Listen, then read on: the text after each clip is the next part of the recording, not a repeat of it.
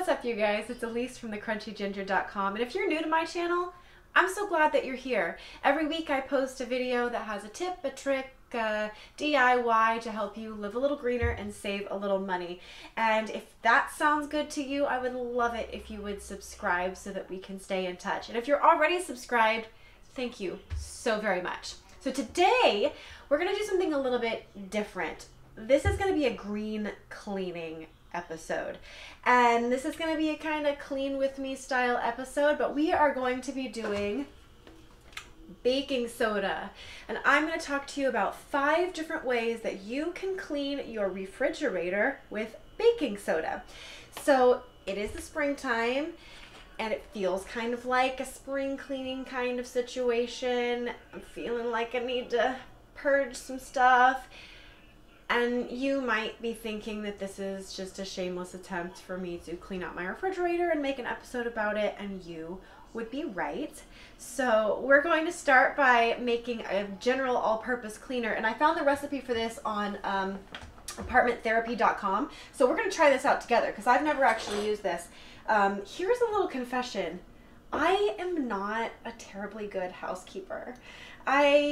I'm pretty good at keeping my counters clean, my food prep surfaces, I vacuum regularly, but like when it comes to really deep cleaning stuff, it's where I really fall short. So I'm hoping that you'll come along with me and we can kind of work through this together. So for this recipe, this is going to have baking soda in it. It's going to be our first way of using baking soda. You're going to need just a container to put this in. I have this glass container here. We're going to be using a teaspoon of baking soda. So baking soda is an all-natural, non-toxic cleaner. It's amazing because it's a deodorizer. How am I going to get this in here? Let's try this funnel. It's a deodorizer. It absorbs bad smells, and it's also a really gentle abrasive. So it scrubs things. I'm never going to get this through this funnel. Well, listen, we're doing this together. All right, so I've got about a teaspoon of baking soda in there. Then we're going to use a half a teaspoon of castile soap. I'm not really going to measure this so much. Just kind of, that looks like about a half a teaspoon, maybe a little bit more to me. This is castile soap. This is Dr. Bronner's. Castile soap is a vegetable-based soap. It's non-toxic. It is cruelty-free. It's made of only vegetable oils, and it's fantastic for a million things, including cleaning.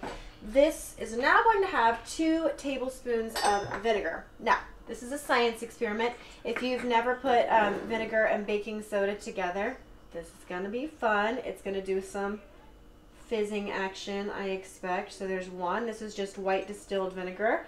I suppose you could probably use any sort of vinegar you want for this recipe, but I've just got this big industrial jug of vinegar, which I use for cleaning and laundry and all sorts of stuff. Okay, we're going to give this guy a little shake. Oh yeah, it's totally... Oh, can you hear it? It's totally fizzing up in there. So we're going to let that go just a little bit. If you want, you could add some essential oil to this as well. Maybe lemon or tea tree or something like that might be nice. I'm just going to leave it like this for now. So now, after this, we're going to add, it says you just fill your container with warm water. I suppose that's probably to help this baking soda down here dissolve a little bit. So I am going to grab my tea kettle that has some water that I used for tea earlier today. So it's still a little bit warm, but not hot. This is not like boiling water or anything. And I'm going to fill my container. And I'm going to pop the sprayer on here and just give it a little shake. Oh yeah, you can see like all the baking soda in there. So let's see if it'll dissolve. Shake it up. Okay, so the next thing that we're going to do is make a sort of paste for the baking soda with the baking soda.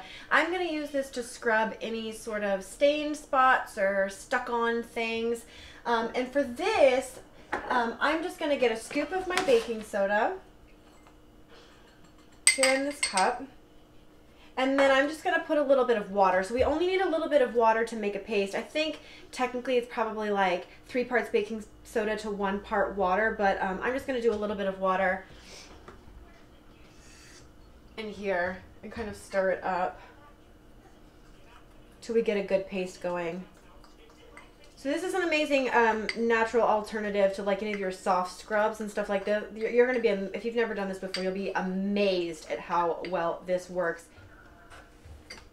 Now, in order to clean your fridge, first thing you're going to need to do is take everything out of it.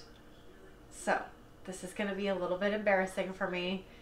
This is a little unedited, so I'm going to take everything out and be pretty honest with myself about what needs to stay and what needs to go. Here we go. Okay, moment of truth.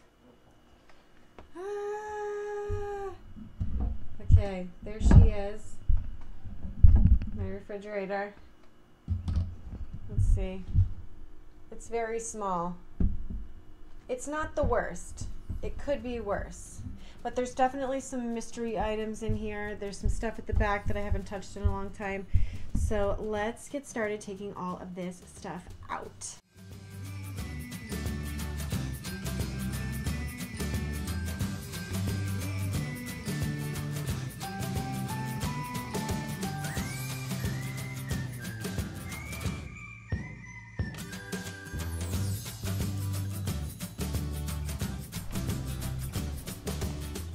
Wow. Okay. So, not as bad as I thought. Definitely some questionable items, especially in the door. That's where things apparently go to die in my fridge. The first thing we're going to do is give this whole thing a spray down with our all-purpose cleaner. And I'm just going to start liberally spritzing. If you've got like shelves or whatever, like glass shelves, you can just take the whole thing out, wash it in the sink. I'm just going to start by giving this a real liberal spray down here. Whoa. While that sits, I'm going to go ahead and pull out my whole crisper drawer. There's definitely some stuff, some crumbs, some whatever. At least there's nothing gushy in there. This is actually my Swedish dishcloth that I got from my Mighty Fix. So if you haven't seen that video, you can check it out over here. But let's give this a try because I haven't really used it very much, and this feels like a great opportunity to do so. So I'm going to start here at the bottom and just start wiping him down. Oh my gosh, I just found like the most ancient string cheese back here. Sick. Oh, gross. Gross. Gross.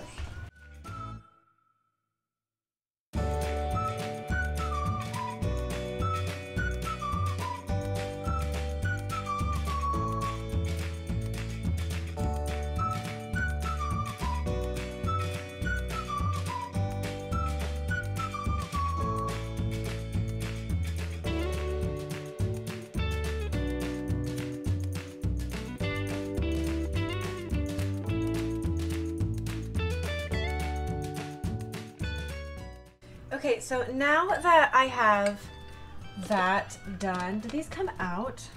I bet they do. Oh, they do. Well, that's easier, isn't it? Now that I've got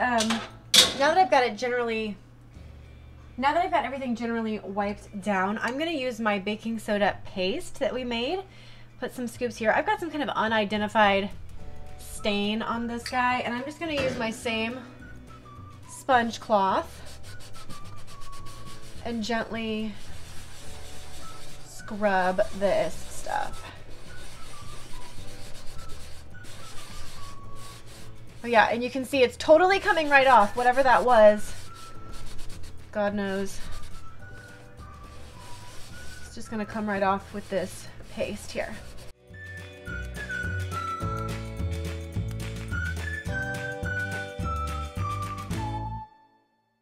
Amazing. Look at that. Look how much better that looks. That's so amazing. So now I'm just going to wipe off any extra of this baking soda paste. Wow. That looks so much better. I wish the light was better in here so you could really appreciate it. So now I'm just going to go around and do the same thing for any other little stubborn stains that are hanging around the fridge with my paste. I've got some in the back here. To make it a little less messy, I might just put this paste right on my sponge here.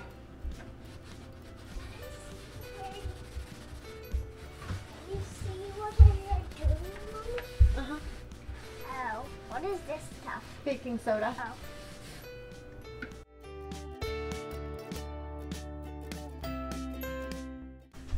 Whew, okay, this is looking so much better.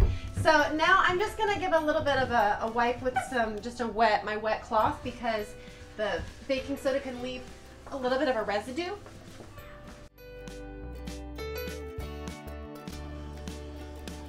Shelf back in.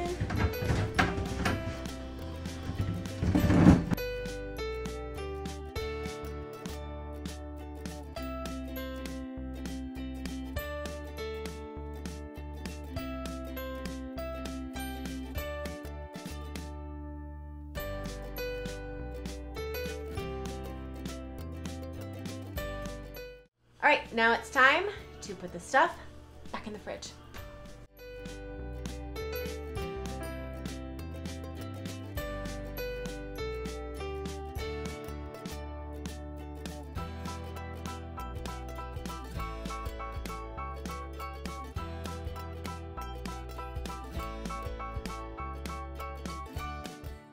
So much more manageable.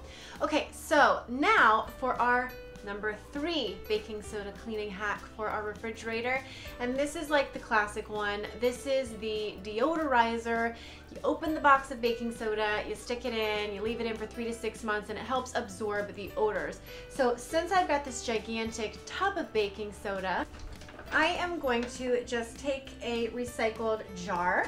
You can use any container, and I'm going to fill it with my baking soda. A couple of scoops ought to be good. You can also add some essential oil to this, a couple drops of lemon to really freshen up your fridge if you want. I'm just going to fill my jar like this. I'm going to take one of these guys. These are my one of my million DIY no-sew cloths and tissues. If you want to see the tutorial for that, check it out. And I'm going to put a rubber band around it so this can still breathe. So this will just be like our box of baking soda. And you can even write the date on this if you like, which is a pretty good idea. I think I'll do that as well. Just going to write today's date so I know when to change it, if I can remember today's date. All right. And I'm going to stick this guy in the back of the fridge. Okay, so tip number 4 is for cleaning the outside of your refrigerator. And we can turn basically any sponge into a little DIY magic eraser. So I'm just going to use my same Swedish dishcloth that I've been using, but you could use a regular sponge. A little bit of dry baking soda. So we don't need that whole huge paste situation for this. We're just going to do a little light buffing to get rid of any stains, marks. Works for crayon, if you've got crayon anywhere. Not that I ever have crayon on my walls. And you're just gonna buff it out just like that and then wipe down. If you are doing this on a wall, I would test your paint just a little bit, but I've had pretty good results with this not scratching off the paint. And that's what I've heard from other people as well. So this is tip number 4.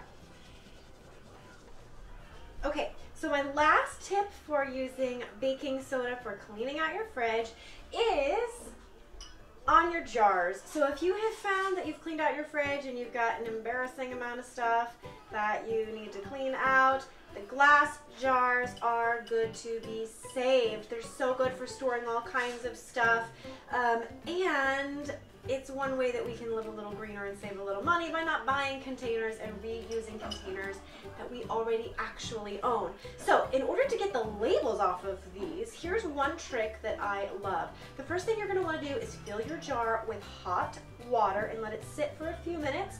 That's going to loosen the adhesive so you can peel off most of the label. So you can see that most of this label did peel off, but for this stubborn part that's left on here, we're going to use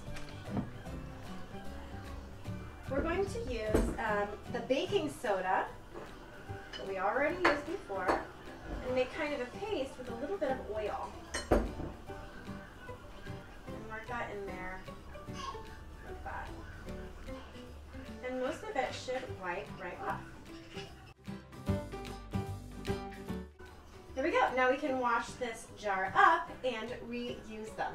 Whew, thank you so much for cleaning with me today, and I hope that you found these 5 uses for baking soda to clean your fridge the non-toxic, all-natural way to be useful. If you want to know more tips and tricks, you can head on over to thecrunchyginger.com. You can follow me on Instagram at thecrunchyginger. I am on Facebook. Please subscribe to this channel if you found this useful. And if you have any ideas about things that I can clean, because let's face it, it's probably the only way I'm going to deep clean my apartment, leave it in the comments below. And if you have other uses for baking soda in and around your kitchen, I'd love to hear them. I'm sure other people would too. Thank you so much for watching. Happy spring, y'all. Happy cleaning.